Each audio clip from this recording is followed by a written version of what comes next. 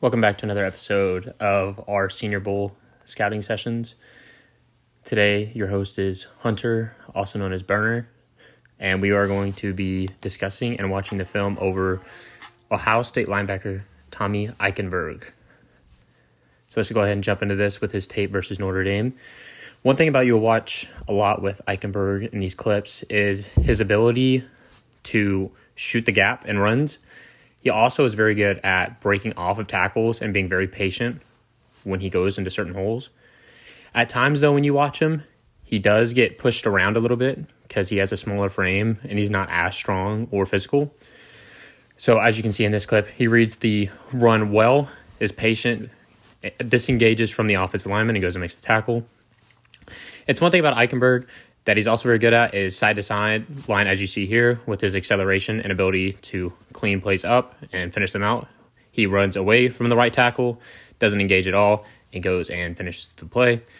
As well, Eichenberg gets at times where you see here, he gets bullied over, pushed back just because he doesn't have that strength.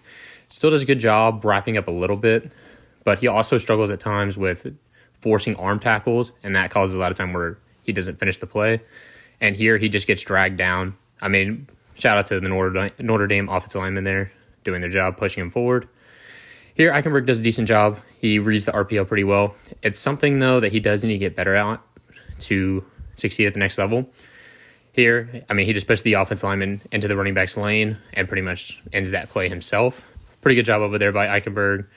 Here, he just gets ran over. I mean, nothing you really do there, though. Offensive lineman just gets good leverage on him, pushes him back, and then he's just toast there. Can't really say much about him besides, I mean, he needs to gain more strength. Otherwise, this is going to be worse at the NFL level because the Notre Dame offensive line is big. However, they are not NFL big, and it's just not going to go well for him. It's just going to make his draft stock even go lower if he doesn't test well at the NFL Combine or if he doesn't do well at the Senior Bowl next week. Another thing with him is that his coverage, zone coverage is terrible. And zone coverage, a lot of the times he does get lost. Here, though, he does make a great job. He reads the quarterback, sees the running back come out of the backfield with him in the corner coming to make the tackle, makes the play pretty much irrelevant. And you can see him beforehand signaling to the defense, the other linebacker, shift over to cover that side of the field, leaving just the left side over. Great job by Sam Hartman there to avoid the sack and throw the ball to get some yardage. But overall, good job by Eichenberg to maintain his spot, have great communication with other teammates to make the play happen. Here, though, as well, he reads the RPO wrong, which, again, he does a lot. By the time he sees where the ball is going, it's too late, and 76 has him pushed upfield, so he's pretty much irrelevant. Here as well, here's his zone coverage. He's got to know that he's got to drop back there as the backer. He sees all the people on the right side. It's pretty much a full vertical play. This is going right over his head. But in zone coverage, he just doesn't read it well. Now here in soft kind of man, he does read it well. He goes to the tight end perfectly, takes him out of the play, and does a great job coming back over here to help out once Sam Hartman escapes the pocket. Here's another angle from it. He draws back, he reads Sam Hartman, sees he starts to go to this side. Once he does that, and then when he comes back over, he comes over and helps the rest of his team cover the sideline, make that play pretty much be easy. And now let's go ahead and take a look at his scouting report that I have came up with. For strengths, obviously he has above average athleticism compared to guys like Nathaniel Watson, Curtis Jacobs in his class.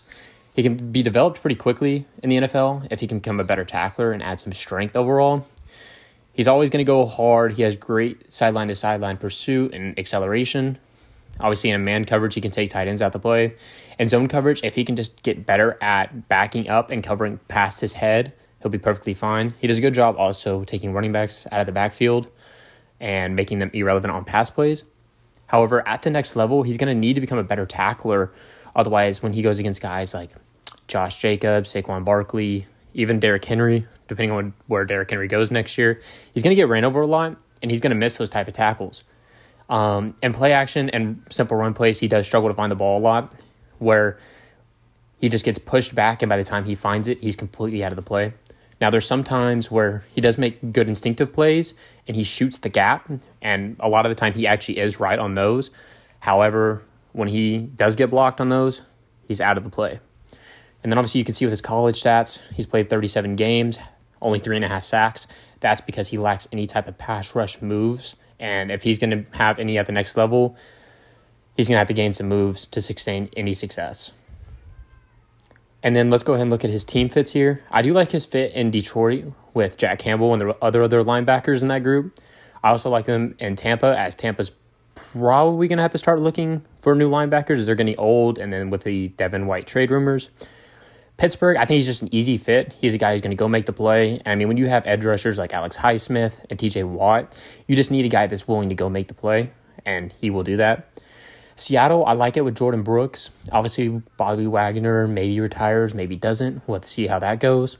But I think his fit there would also be pretty good in Seattle.